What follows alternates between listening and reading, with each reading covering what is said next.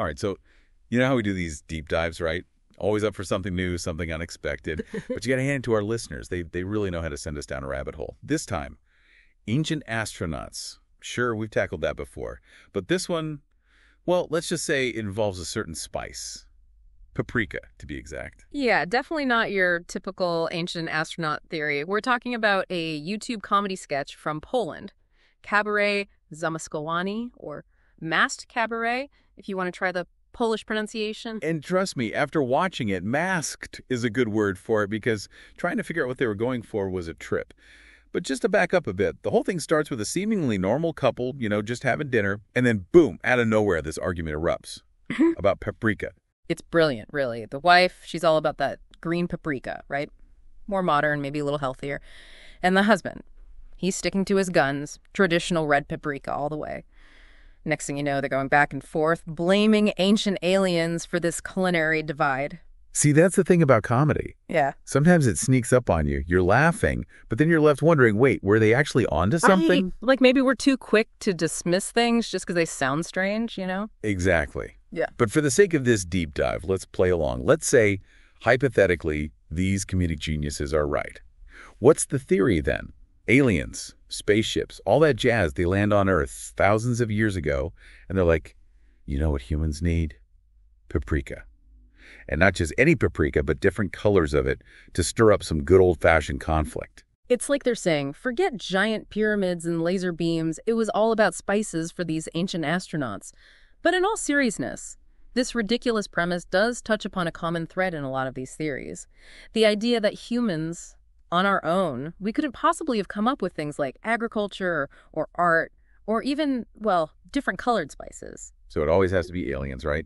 They come down, whisper some cosmic knowledge, and boom, humanity's got paprika.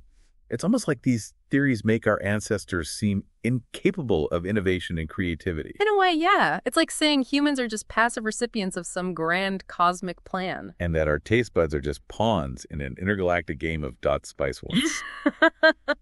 Okay, I might be getting carried away now. But hey, if you're going to go down the rabbit hole, you might as well enjoy the ride. Yeah, absolutely. And I think that's part of what makes this sketch so effective. It's absurd, it's funny, but it gets you thinking, are we really so different from those arguing over paprika, clinging to our beliefs, even if they seem a little out there? Right. It's like they're holding up a mirror to our own tendency to believe in things that might not necessarily be true. Or maybe we just really, really love paprika. Who knows? It makes you wonder, though, doesn't it?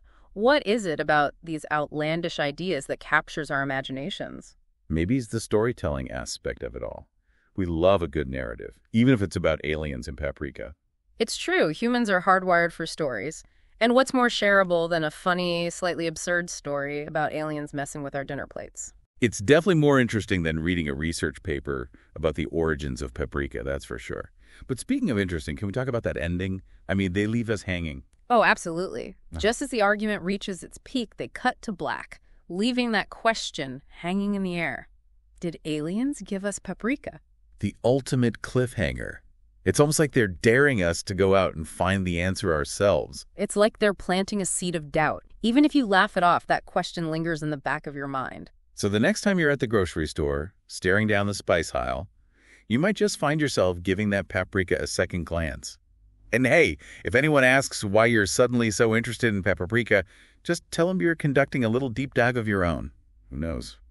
Maybe you'll uncover the truth about those ancient astronauts and their spicy agenda. And that, my friends, is the power of a good story, no matter how strange or outlandish it might seem. It makes us question, it makes us think, and sometimes it even makes us crave a little paprika.